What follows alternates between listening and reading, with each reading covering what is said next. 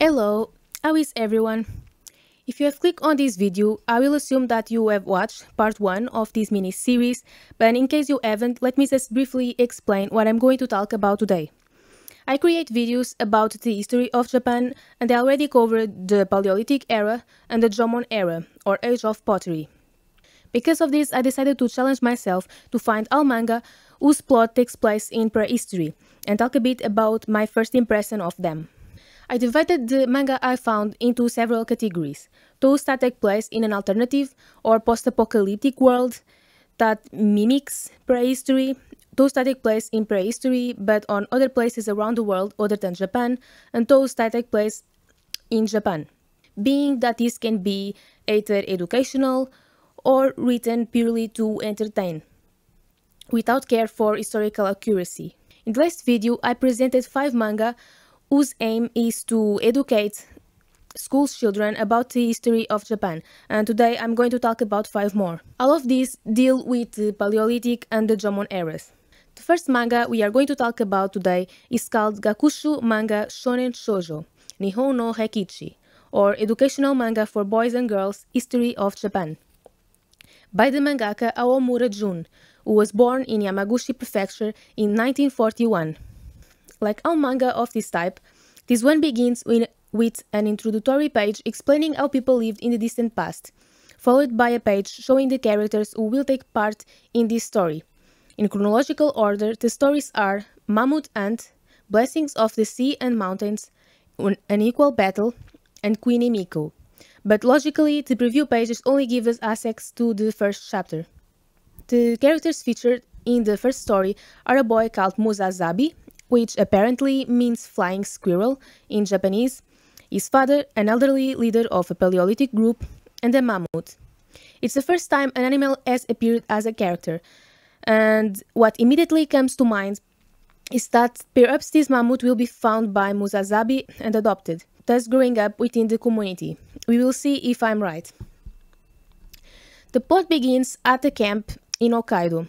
2 rabbits, yes, rabbits, I had to look twice too, observe the human bustle and comment that they have never seen so many tents together in one place. With the rapid decline of the megafauna, populations are more likely to gather in the same places and form clusters. Musazabi is hunting birds with the other children and his father when a group of men come to announce that they have spotted a herd to the north. Musazabi asks his father if he can go too, but his father explains that hunting birds is very different from hunting mammoths. The group finds the herd of mammoths bathing in a river. As with modern elephant herds, the mammoth herds were made up of females and their young. One of the mammoths notices that there are men hiding both upstream and downstream, and alerts the others. The animals rush out of the river to start a stampede, but one is left behind by a trapped leg and is killed by the hunters. Shortly afterwards, the men hear a noise in the bushes and discover a mammoth calf, which they capture and take back to the camp. I couldn't work out what they were going to use it for. I don't think it was ever explained. The women bring the tents closer to the river and set them up again, and the whole group processes the mammoth's meat, cooking it on hot stones. After the feast, when everyone is asleep, Musazabi quietly sneaks out of one of the tents and looks for the baby mammoth to set it free. He cuts the rope that binds the cub and tells it to run away and look for its mother. The manga sample ends at this point in the story. What do I think? Despite the initial shock of realizing that in this story, the animals are anthropomorphic in the sense that they have a human consciousness, this is in fact what sets the story apart from the others we saw in the other video. The addition of the mammoth cub is the selling point of this manga. I kind of want to know what happens to it. Given that this is a children's manga, I think it is safe to assume that the mammoth either goes back to its mother or becomes Musazabi's companion. I don't think they would kill the baby mammoth in a manga like this. This next manga is part of a series of educational manga released by Kadokawa Corporation, which is well known internationally and worldwide. Probably due to this fact, this set of volumes on Japanese history is particularly famous. compared to the others I showed in this and the previous video. I mean, and of course not here in the West for obvious reasons. The story begins by telling us how 30,000 years ago humanity already existed and struggled to survive during the last ice age, despite the harsh conditions. Unlike the characters in the other manga we have seen so far, the characters in this story are not yet in Japan, but on the continent of Eurasia. The plot begins somewhere around 20,000 years ago. The characters in this very short introductory chapter don't have names, so I've taken the liberty of naming them. I will call the boy Kuro, the woman who always appears next to him, probably his mother, I will call Pony, and her husband I will call Kuma. Kuro and Pony are coming out of a cave when they see hunters arriving with the prey they have managed to catch. Immediately, Pony starts cutting the meat, while explaining to Kuro that the rock pierces so well because it is obsidian. The various types of stone tools and the process of making a tool are introduced to the reader in an aside. A few days later, Kuma announces an important discovery. He believes that herds of mammoth are migrating south and thinks that the group should follow them. An old man is vehemently opposed to the idea, unwilling to leave the territory where he has lived all his life. The group splits into those who want to stay and those who want to set off to discover. Kuro joins the group that decides to leave. During the journey, Kuma explains to Kuro that you can't just let the course of events take you, that you have to use your head and make decisions, but Kuro is too young to understand what Kuma is saying. It is implied that this group of characters was one of many who eventually reached the archipelago of Japan, which at the time was accessible thanks to lower sea levels. It is thought that this is how the archipelago came to be inhabited, thanks to Paleolithic groups that followed the migration flow of large animals. Then a time lapse occurs. We are now in the Jomon period, 2,500 years ago, and history takes its course. A ceremony is taking place in a stone circle, led by a shaman. The recipient of this ceremony is a pregnant woman. The shaman breaks a dogu, which is a clay figure. It is believed that in these days, the dogu were broken as a way of preventing evil from befalling a person. By breaking this dogu, the shaman is ensuring the child will be born safely. When the baby boy is born, he is given the name Hajime, which means the beginning. The elderly shaman draws a symbol on the baby's forehead to give him protection. The women of the village come to bring gifts to the new mother. It is then explained that although jade was particularly popular in the Yayoi and Kofun periods, the stone was already used and traded before that, even in the Jomon period, and that it was carved into many different shapes. Another offering consisted of a basket of walnuts, which are easier to eat than Japanese or chestnuts, which have toxic substances, namely saponin and tannin, which have to be removed first. The manga sample ends at this point. I like the fact that we had a very different plot this time.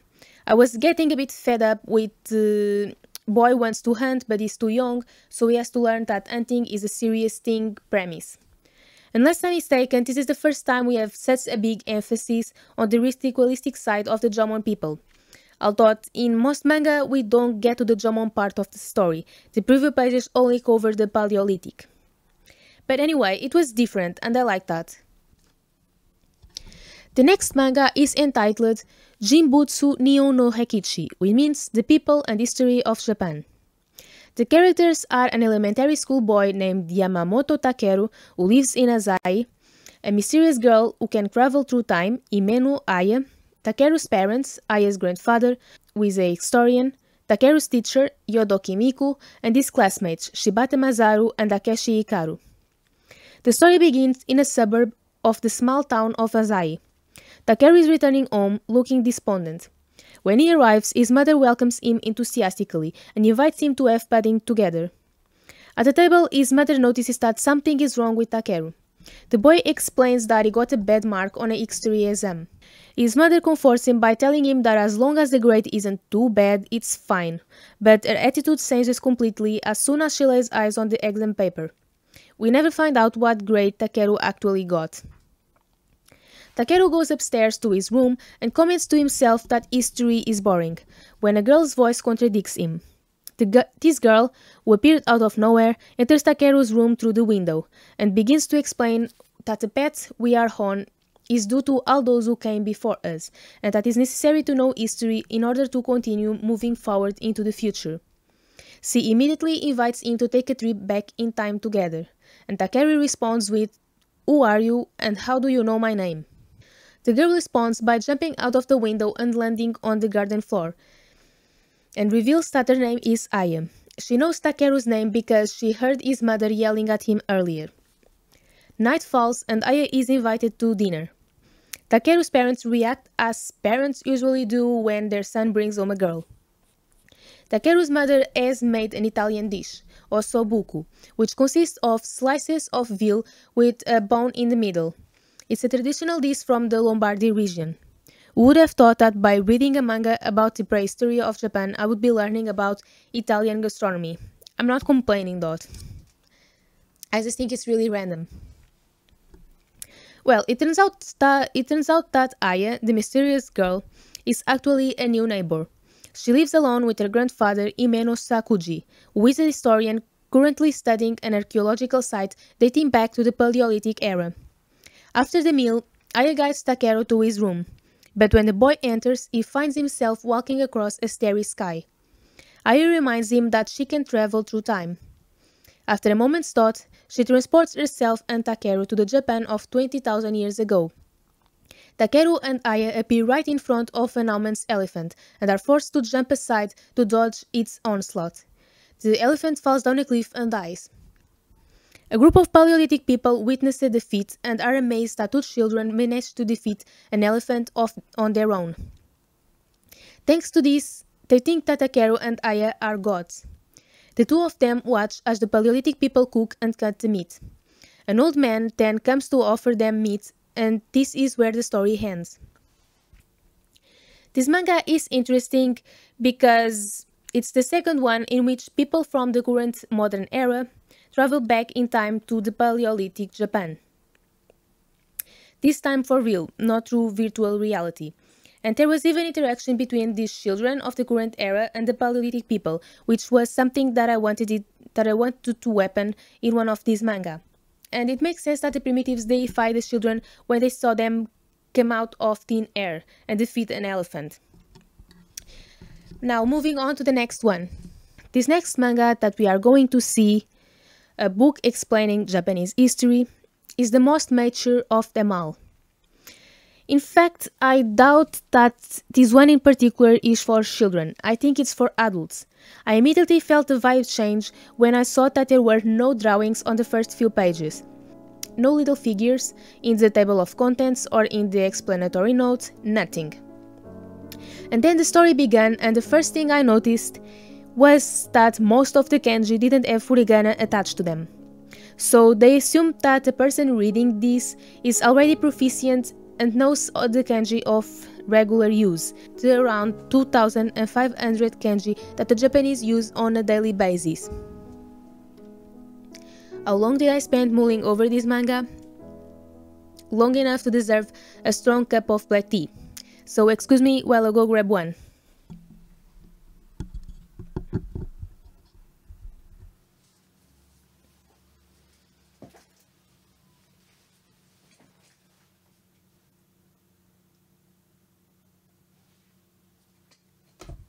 This manga deals with the early history of Japan in a completely different way from the others.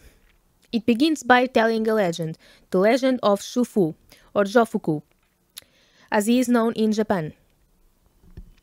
I wasn't expecting the opportunity to talk about this to fall in my lap like this, but I'm going to take it. And it's a good thing because we have just finished studying the Jomon period and we have barely started the Yayoi. Shufu, or Jofuku, was born in 255 BC and served in the Chinese court of the Qin dynasty as a court sorcerer and Taoist priest. One of his areas of expertise was alchemy. At that time, China was ruled by Qin Shi Huang, who was responsible for unifying the 7 warring states under the Qin Empire. He was also the inventor of the title Huang Di, which we can translate as emperor. Before him, rules were called Wang, a title that is closer to the term king. Qin Shi Huang was therefore the first Huang Di, emperor of China. In Chinese mythology, there is a land where immortals live, called Mount Panglai, which is known in Japan as Ourai. The emperor feared death and was therefore looking for a way to live forever, so he ordered Zhofku to find this legendary land and bring back the elixir of immortality. This land was believed to exist on an island somewhere in the eastern seas. Zhofku set out on two journeys, which took place between 219 BC and 210 BC. It is said that the sorcerer's fleet included 60 boats with soldiers, crew, craftsmen, and 3,000 virgin boys and girls. The first expedition failed. Zhofku returned to China after a few years at sea and, when questioned by the emperor, claimed that he had come across a giant sea creature that was blocking his way. The emperor then added archers to Zhofku's fleet, so that the creature could be killed, and the ship set sail again in 210 BC. Zhofku never returned to China.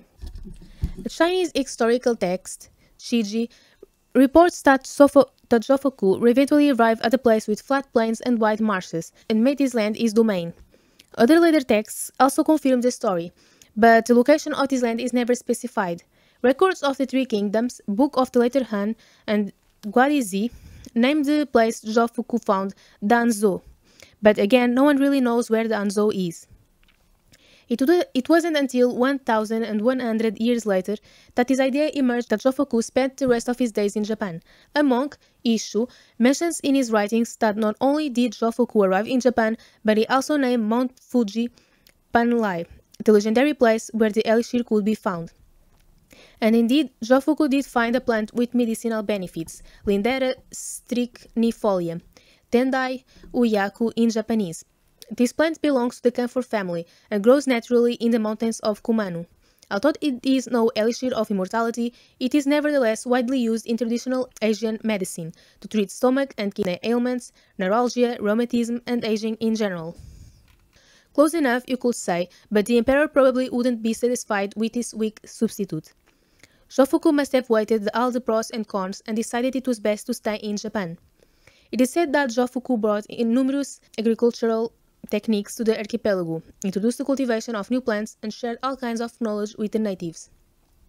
Numerous temples and memorials dedicated to Zhofku can be found all over Japan, so it's unclear where exactly he docked when he arrived from China. Many regions have legends relating to this man, but his tomb was built in Kumano. The site of Zhofku's grave has recently been designated as Zhofku Memorial Park, and every August there is a celebration in his memory. As for the fate of Emperor Qin Shi Huang, a serious illness befell him during this fifth expedition to eastern China, and he died in a palace in Shakyu Prefecture in July or August 210 BC. He was 49 years old.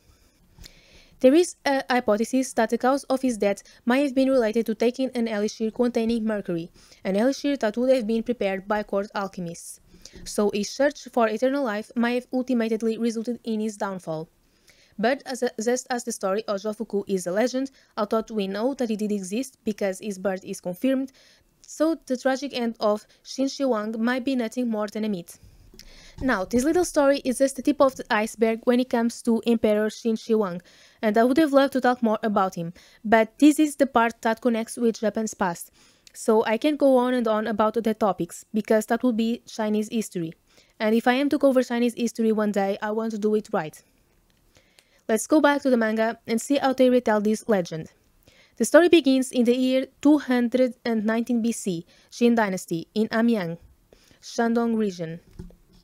Zhofku is bowing before the emperor. The emperor gives him permission to speak, and Zhofku comments that the construction of the Shido is going splendidly. The Shi Road was built to allow the emperor to move around his territory, so it connected the capital to the provinces. And although I'm calling it a road, it should rather be understood as a network of roads, which expanded in all directions from capital Xi'an. The Shi Road was later expanded during the Han Dynasty. This road is considered one of the Qin Shi Huang's greatest achievements, along with the beginning of the construction of the Great Wall and the building of Epang Palace. The emperor changes the subject and asks how the quest for the legendary island to the east is going, allegedly the home of a divine being from whom Qin Shi Huang wants to obtain the elixir of immortality. Jovku begs for some more time and declares that he is making preparations for departure. On their journey ahead, 3,000 virgin boys and girls will be joining him, an offering of purity. The Emperor concedes, but asks that he won't tolerate any more delays. I cannot die until I have built 1,000 years of prosperity under the Qin Empire, he declares. Once he obtains the secret of eternal life, nothing will be able to stop him, and there will be nothing to fear. Jovku lives with a threat. If by any chance he has lied about the existence of the elixir, the Emperor will not forgive him.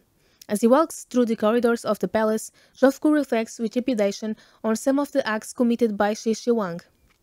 In the former era, before Qin Shi Huang stepped to power, there were many scholars and philosophies, which later came to be known collectively as the 100 Schools of Thought. But Qin Shi Huang banned all philosophies except legalism, and proceeded to burn all books except those on the topics of astrology, agriculture, medicine, divination, and the history of the Qin Empire. According to the historical text Shiji, already mentioned, he also had 460 scholars buried alive for the crime of possessing forbidden books, but recent studies suggest that this might be a myth.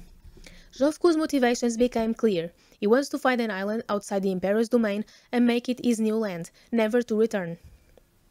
And so the fleet of ships set sail in 219 BC. The voyage begins calmly, with a favorable wind. But the storm soon hits the ships. Luckily, the wrought waves end up guiding Jofoku to land. When he wakes up on the deck of his battered ship, he realizes that he is on the island he was looking for, which will later be known as Japan. Jofoku and the survivors explore the island, and the sorcerer is pleased to note that animals abound and the climate is humid. They soon come across the island's natives. The characterization of these natives is reminiscent of the Jomon period. In 219 BC, the archipelago was already at the beginning of the Yayoi era, but the manga justifies this apparent contradiction by explaining that Jofoku and his entourage landed in a region that had not yet been touched by Korean influences. Therefore, despite the advanced year, the population would live as if they were in the Jomon era. The natives lead the newcomers to their village and offer them acorns. In return, Jofoku offers the natives rice. This is something that could have happened because in the historical text, biographies of Mount Angshan in Huainan, it is said that Jofoku ships, in addition to the 3,000 boys and girls, also carried seeds of 5 types of grain, among them probably rice, and 1,000 horses. Jofoku teaches the tribe how to plant rice, and from the roots of the reeds he obtains iron, which he uses to show everyone how to make tools. Iron tools were originally made to help with agricultural activities and for other practical purposes, but over time weapons such as swords also began to be created. After some time in the village, Jofoku becomes a highly respected leader, and he finds himself very happy with the peaceful life he leads on the island, very different from the one he led at a time when he belonged to the Emperor's court, where he had to fight for power and always be on his guard. He reflects on those times as if they were a distant nightmare. Many years go by, and the village undergoes a complete transformation. We are now in a Yayoi setting, characterized by the landscapes marked by rice fields and the multiple buildings used to store the rice. Jofoku and those who brought these innovations to the archipelago are remembered and venerated, but the peaceful and egalitarian environment that brought so much peace to Jofoku no longer exists. This new story begins when a servant runs to inform the village chief that a neighboring village is preparing to attack them, with the intention of stealing their rice. After an encouraging and bellicose speech from the chief, the villagers take up arms and prepare for war. The village whose story we have been following defeats the other, and the chief laughs in glee as he wields a bloody sword in the middle of the field full of fallen bodies. As of today, the neighboring village is ours too, he declares. And this is the story of how the war began. And also the moment when our sample ends. I don't think I need to say that this was the manga that I enjoyed the most, not only because the story is radically different from the others, but also because of the more mature approach. It's a shame that I had trouble deciphering some of the dialogues. By the way, if you noticed any mistake, feel free to correct me in the comments, and I apologize in advance if I misread anything. The latest educational manga that I've come across is from Kodansha, a major Japanese publisher of literature and manga, and is simply called Japanese History. This manga has a special feature, however. It has a free version, which contains a selection of several stories, including the first, set in the Paleolithic period. There are 120 stories in total, spread over 20 volumes, and this free version gives you access to 10 stories, taken from different volumes to give you an idea of what the series contains as a whole. Of these, only the first story is relevant to us for now, because the second jumps right into the AN period, and it will take us a while to get there. This manga also includes the character introduction sheet taken from the first volume, and something that immediately caught my eye is that the characters are all linked by an object, a spearhead made of obsidian, which travels through the hands of many and is passed down from generation to generation, from the Paleolithic to the Coffin period. And looking at these two pages, we can see the journey that the stone has made, represented by the dashed line.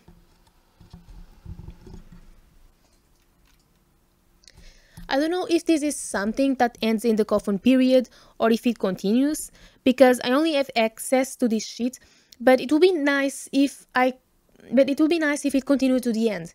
The obsidian tip could be transformed into other objects like a necklace or something and continue to travel from end to end. It would become a common motif between all the stories, uniting the various volumes. I'm here running my mouth, but maybe that's exactly what happens. I would have to read the stories to know. Let's take a look at the characters who represent Paleolithic. We have Hajime, a boy. This is the second time we have had a protagonist with his name. His mother Kai and his father San, and Hajime's father's older brother, his uncle Aratam. The story begins with a word, cold, perfect for describing the Paleolithic era. The characters in the story have been caught in a great storm and are sheltering in a cave. Hajime complains that he can't sleep because of the cold, which makes his father add more wood to the fire. His father then comments that the wind has stopped howling, which could mean that the storm has stopped. Thanks to the light coming through a crack in the cave, the family realizes that it's down, and as they leave the cave, they are greeted by a stunning mountain landscape decorated with snow.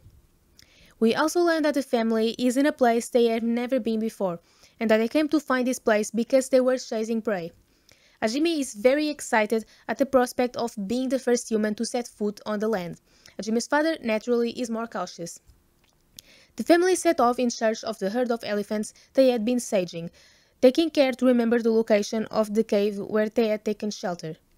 They realize they are heading in the right direction because a tree has been scrapped. The family stops to rest and have a bite to eat. The meal consists mainly of nuts and berries that can be found all around. When night is about to fall, the family builds a tent and lights a fire.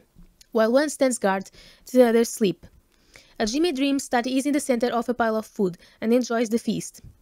The next day, the family spots a camp in the distance, a group of Paleolithic people larger than theirs, and Sun and his brother deduce that this group is also after the same prey as them. Sun is torn. He doesn't know whether to stay and persist in the quest, or give up and go back to where they came from, terrain that is not unfamiliar to them. But the family's ramblings are interrupted by a herd of elephants that crosses their path. Sun realizes with surprise that these elephants are not the ones they were chasing, that they are bigger and more robust. They are Nauman's elephants, and when the two brothers try to hunt one down, they realize that his spears are unable to penetrate the skin of these animals. The herd resumes its march, and one of the elephants gives them a disdainful look. Sun and Arata feel defeated and think they have no choice but to return to their homeland, but Hajime suggests that they join forces with the other Paleolithic people. Still, there is the problem of a lack of suitable weapons. Conveniently, when they look up, the family spots a deposit of obsidian, and Arata rejoices because he knows the value of obsidian, and also knows that with it, they can create weapons with the power to defeat a Nauman elephant. Sen and Arata show the members of the other group how sharp the obsidian stone is, and motivate them to join them, because unity and wisdom are capable of overcoming the animal's strength and grandeur. Honestly, I think that in this part of the story, it would make more sense for the elements of the other Paleolithic group to teach Hajime's family about obsidian and how to hunt Nauman's elephants, instead of the opposite. It would make much more sense because Hajime's family are the newcomers. They didn't even know what a Nauman elephant was when they came across one. They had never seen an elephant of that size. But suddenly obsidian appears, and somehow they know that this obsidian will be able to cut the skin of an animal they have never seen before. I don't know, I didn't like it. It seems like a classic example of overestimating the protagonists just because they are the protagonists and so they have to be more important than the other characters. But moving on. The Paleolithic people follow the herd of elephants to a lake and stand watch, positioned against the wind so that the animals don't sense their presence. Finally, one of the elephants wanders away from the herd, and the group of humans seizes it. The elephant tries to escape, but gets stuck in the mud, along with the baby elephant. I don't know if the elephant getting stuck in the mud was part of the plan, or if it was again a stroke of luck, but one way or another, it was thanks to this that the hunt was successful. The story ends, like most we have seen, with the characters feasting on meat after a long period of deprivation. Hajime thinks about the future with excitement and wonders what adventures he and his new friends will have in this new land that is now his. And these were the 10 educational manga I found whose setting is Japan during the prehistoric era. I'll put them on the screen in order from the one that I like the most to the one that I like the least.